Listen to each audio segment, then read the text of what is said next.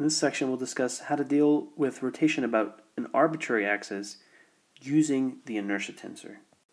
Consider a body of arbitrary shape rotating in the coordinate frame x, y, and z with a rotation vector omega, which has components along the x, y, and z directions. Now, in many of your previous intro physics classes, you will have taken a rotation vector that points along either the x, y, or z axis. But sometimes that's not convenient or even possible to treat a problem, and so we need to know how to deal with, we need to know how to calculate the angular momentum vector for a body of finite volume in the case that we have arbitrary rotation. And as we'll see, that will involve using the moment of inertia tensor. And so for a body made up of a series of finite particles numbered alpha, the angular momentum vector is, of course, just the sum over alpha of the moments of the angular momentum of each individual particle, which is given by this expression. And we've already seen that you can write the velocity vector that results from rotation as omega crossed into the position vector for that particle. And so we need to calculate this thing and then take a sum over all the particles alpha. So let's start by first calculating this double cross product. It turns out there's a nice way to do this, which the book doesn't actually walk through in detail. Now, if you have the cross product between three vectors, it looks like this. You can rewrite it as the dot product between the different vectors multiplied by the vectors themselves. And so this is the so-called back minus cab rule.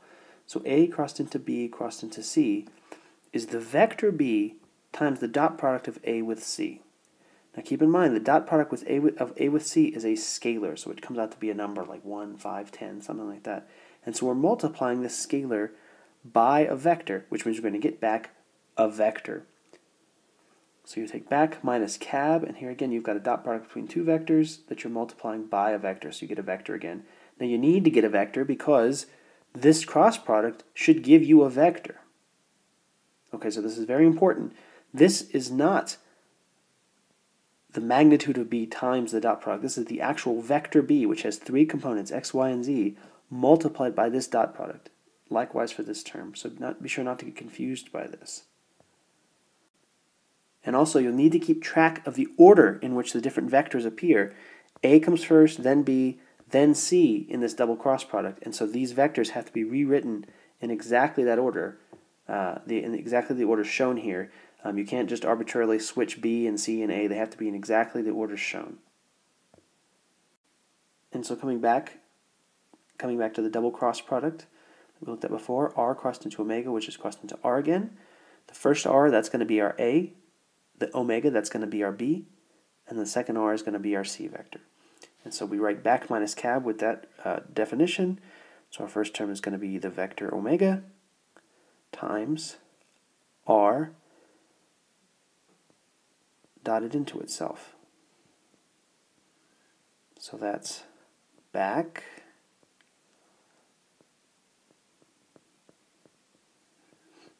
minus cab, remember?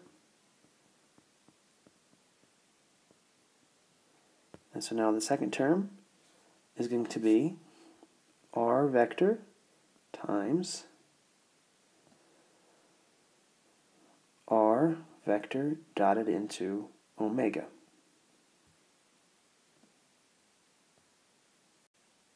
Okay, now let's write each of these terms component at a time. So we're going to break them up into x, y, and z components.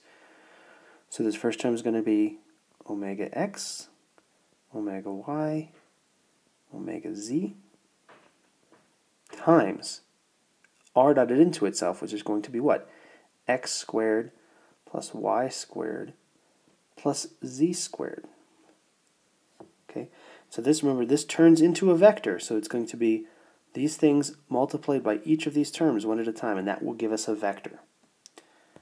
Next, we'll subtract off R times R dotted into omega, so that's going to give me x, y, z as a vector times x omega x plus y omega y plus z omega z. Okay, now let's write this out as all together as one vector, so we'll combine these two vectors together. One interesting thing to notice here is that this term is going to multiply by this term. That's going to give me x squared times omega x. And if you look up here in the first term, you're going to see that I get one of those here with a positive sign. And so the product of this with this is going to cancel with the product with this. And we'll say that leads to a nice simplification. Okay, so let's focus first on just the x component of this double cross product. So from our previous arithmetic, we see that we get omega x, so the x component of the rotation vector, times x squared plus y squared plus z squared minus omega x squared minus omega y times x times y minus omega z times x times z. And we can see that this is going to cancel with that. And so for the x component, we get what? Omega x, so the x component of our rotational velocity, a rotational vector, times y squared plus z squared minus omega y x times y minus omega z x times z. And so the x component of this expression here depends on the product of the x component of the rotation vector times the radial distance from the x-axis squared. So that's y squared plus z squared. That's the radial distance of some point from the x-axis. And then there are these funny cross terms here, x and xy and xz. You're going to get something very similar for the other terms, the y and the z term. You'll find out that the first term in each of those components will involve the product of the corresponding component of the rotation vector times the radial distance squared from the corresponding axis, and then you'll get similar funny cross products here. Okay, so with this in hand, let's go back to look at what our sum over alpha will look like. So coming back to our original expression for the total angular momentum vector, remember it's this sum over alpha of all of this. If we focus just on the x component, then we see that we have the same sum over alpha of this expression here. We see each of these terms is being added together, and so we can actually break the sum up into three different pieces, which will involve a sum over alpha and one of the rotation vector's components. Now keep in mind here that omega x, that is independent of alpha. Omega y, independent of alpha. Omega z, independent of alpha. So the only parts that depend on alpha is the mass and the components here. So let's break this big sum up into pieces. And so here are our three pieces. The first term here involves the product of the x component of the rotation vector with a sum over alpha of this business right here. So again, this is going to be the mass of particle alpha times the radial distance of particle alpha from the x-axis, y squared plus z squared. And so what we're asking here is, what is the mass-weighted distance from the x-axis for the whole physical body that we're interested in, all of the particles that we have. We have some similar, although different expressions for the other two components of the sum. So here we've got the y component of the rotation vector times the sum over this thing, and then the z component times the sum over this thing. Now these quantities here are related to the amount of material in our body and the way in which it's arranged. So for instance, if our body were arranged around the x-axis, so this number were really, really big, then this sum could turn out to be really, really big, and so then this term in the angular momentum vector and the x component of the angular momentum vector would dominate. It's also interesting to note that we have x, y, and z component of the rotation vector being multiplied by each of these terms. And so this looks a lot like the dot product of a vector with some quantity. And in fact, these quantities here turn out to be the components of the moment of inertia tensor. So this term right here, this is the x component of the moment of inertia tensor. This right here is the xy component of the moment of inertia tensor, and this right here is the xz component of the moment of inertia tensor. So again, thinking of the components of the moment of inertia tensor, for the x component of the angular momentum, we need to calculate each of these three sums. And we can write the moment of inertia tensor, big I, in this way. So here, that top row, that represents these three terms that we were just interested in. The next row, these three terms are going to be involved in calculating the y component of the moment of inertia, or excuse me, of the y component of the angular momentum vector. And then these three components at the bottom, those are going to be involved with calculating the z component of the angular momentum. And it's important to keep in mind that this moment of inertia tensor, this is a tensor that we calculate for a body of a particular shape when we've defined our x, y, and z coordinates.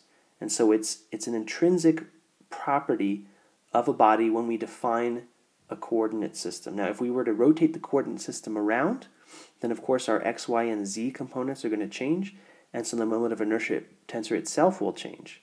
However, if we assume that the coordinate system is fixed, we assume our body is fixed, this moment of inertia tensor is just a quantity that is determined by the coordinate system and the mass and shape of the body. It represents the difficulty for changing the angular momentum of a system. So in that sense, it's the same thing, it's a type of inertia for rotational motion of a body. Just as the mass represents the inertia of a body when we're thinking of linear displacements, the moment of inertia tensor is the resistance to a change in the angular momentum of a rotating body.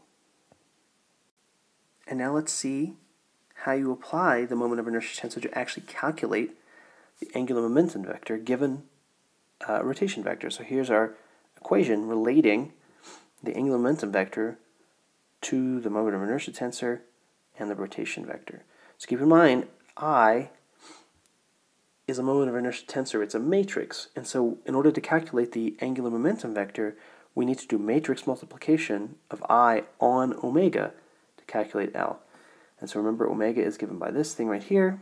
And so L, the x, y, and z components of L, will be the matrix product of I with omega, the vector. And so I'll just write out the first line of that.